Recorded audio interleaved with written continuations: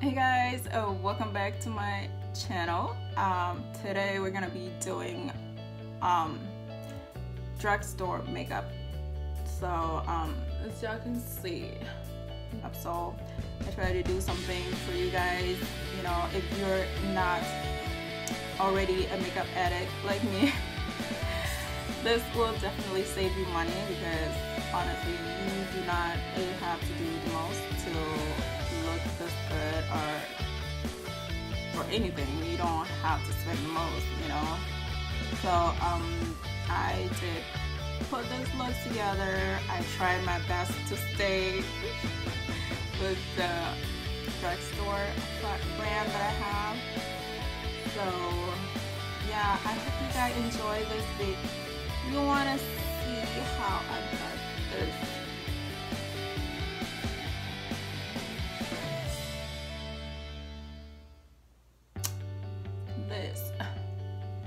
beautiful look, then stay tuned.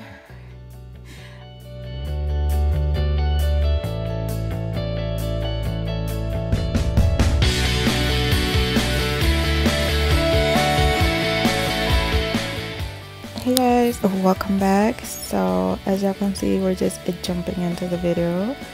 I already did my eyebrows and I did prime and set my eyes off camera. So we're just gonna take this a light brown and just put it everywhere on my eyelid. So this is our transition shade, and because of how deep my skin is, it's taking a minute, but I am working on it and building it up to my desired shape.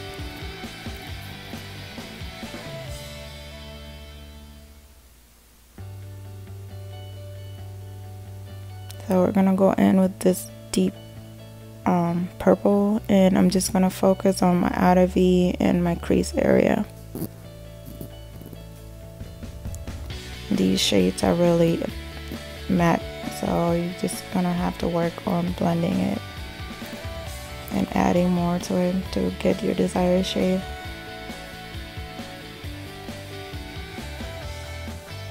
So we're gonna be switching back and forth between these two palettes. I'm not trying to go too dramatic, but I do live for smoky eyes. So I'm just gonna take a small brush and go in with a black eyeshadow and just focus on my outer V.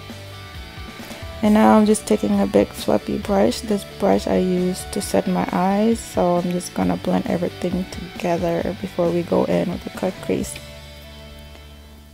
And I'm just gonna attempt to do a highlight under my brows, which I don't normally do, but I kind of like the way it turned out though, so whatever.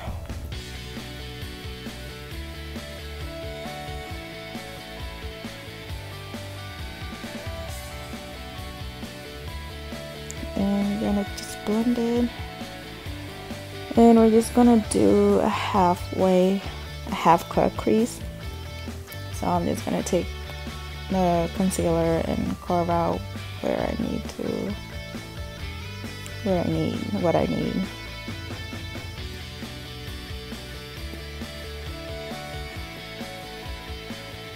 And I don't know if it's just me, but I have issues, guys. Like, I feel like one of my eyes is smaller than the other, but whatever.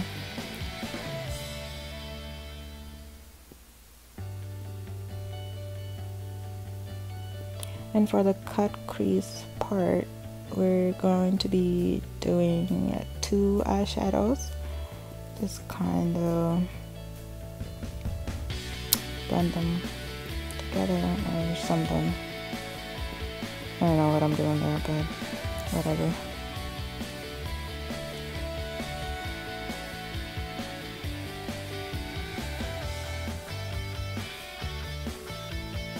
So I'm just going in with this fluffy brush that I use for our transition shade and just kind of blend everything together. And then I did went in with that small black eyeshadow brush that I was using earlier and just also blend everything together. As you guys know, I live for cat eyes or wing liner, so but for this look, I want the look to just focus on the eyeshadows and not the eyeliner, so I'm just going with a very thin eyeliner here.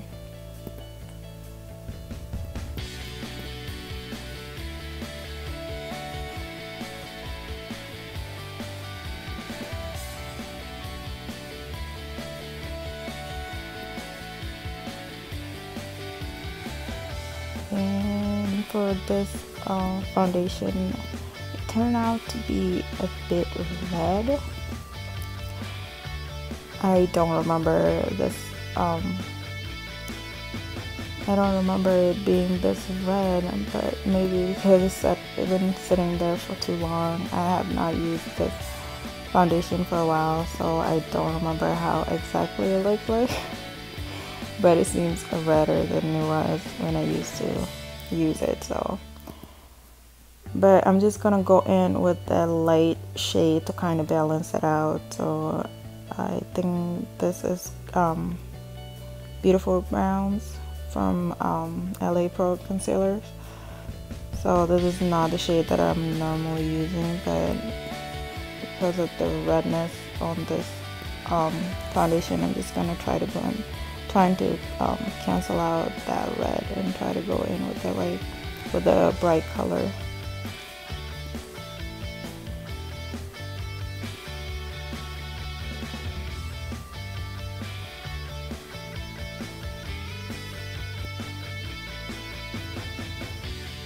You gotta have fun, guys. So I'm just gonna go in with my foundation or my powder and kind of set everything before I actually go in with the setting powder. So the setting powder that I'm using is a combination of two setting powder. One is very light and one is very yellow, so I kind of mixed those two together to give me the perfect shade that I need. Because as dark as I am, applying makeup is challenging sometimes because the products that we buy are not the right shades for us. So you definitely have to be very creative when it comes to makeup. So now we're just gonna snatch that nose and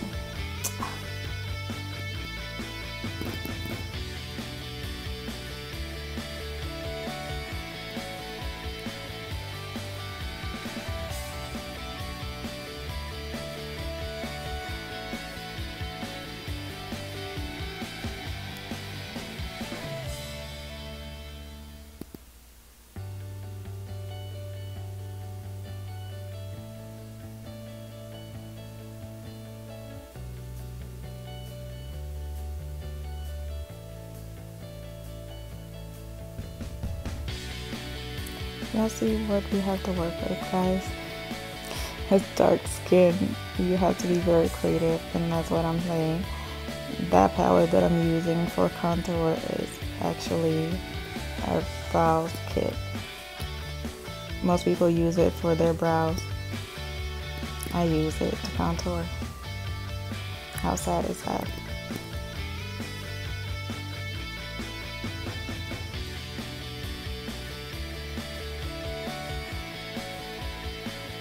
I'm just gonna go in with my Makeup Forever powder and I'm just dusting off everything and blending, blend.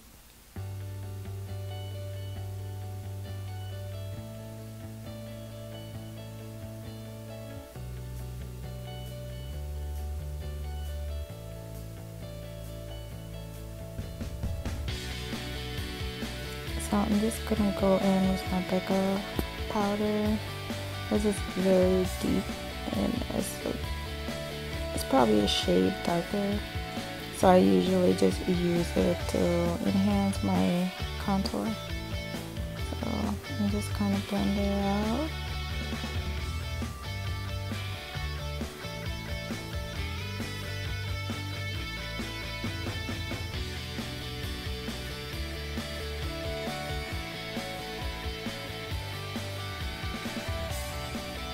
I'm just gonna smoke out my lower lash line.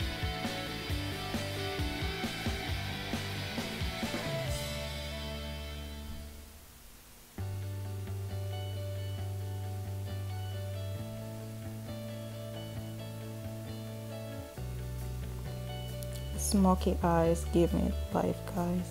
I don't know how to do just plain eyeshadows. So we're just going to be doing some highlight. I live for this part, guys. Who does not like this part? Like, seriously, guys. This is the best part of doing makeup. Getting to the highlighting part is just, ooh, I love it.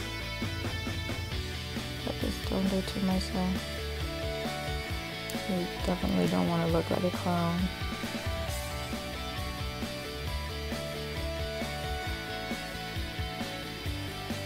I freaking love that highlighter. I love that.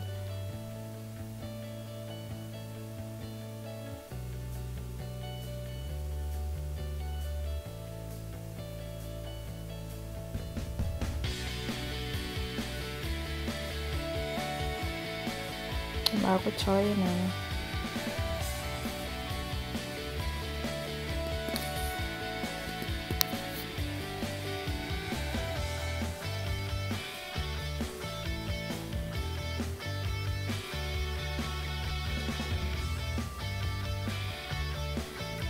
And I'm just gonna go in with this. These are my to-go-to, guys. These two combination of lipstick that I'm using. These are my to-go-to.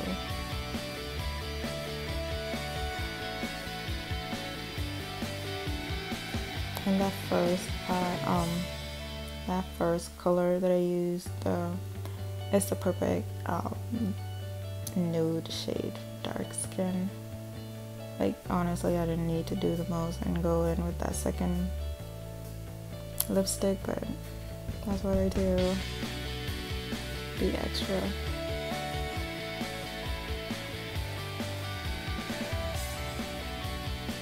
And I'm just gonna go in with the brown liner, and I'm just gonna line my lips. I usually do it before. I don't know what came in to me, but either way, it did turn out perfect. I'm just gonna go in with this, a light pink. It's very glossy, and it has some sparkling. It's kind of sparkly. So I'm just gonna go in and tap those two together, or those three together, and just give my lips some life.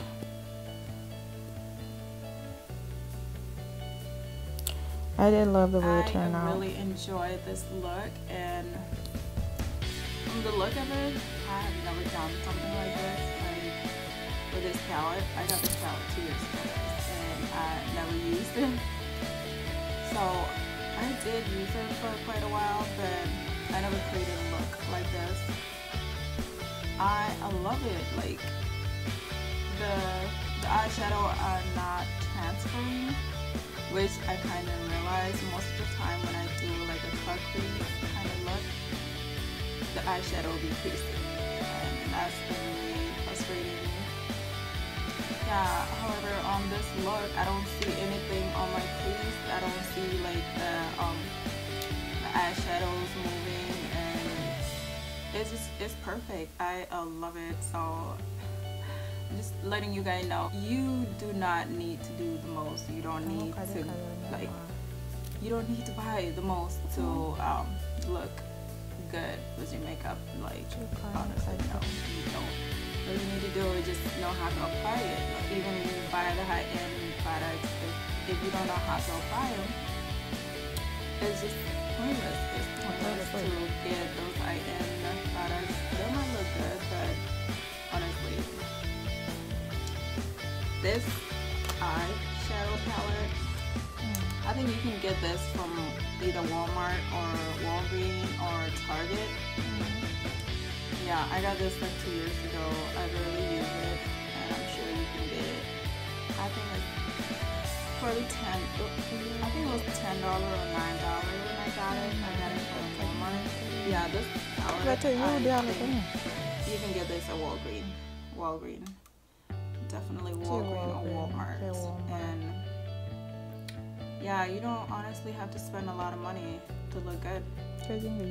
Just use whatever you have. As dark as we are, we have to be really smart on how we use our makeup products. So you don't have to do most, but you just gotta have to work with whatever you got and try to be creative. So I kind of like the way it turned out. I don't know how it will look in daylight. So, but I like the way it turned out in real life right now. Yeah, so it's something I would definitely do again, for sure.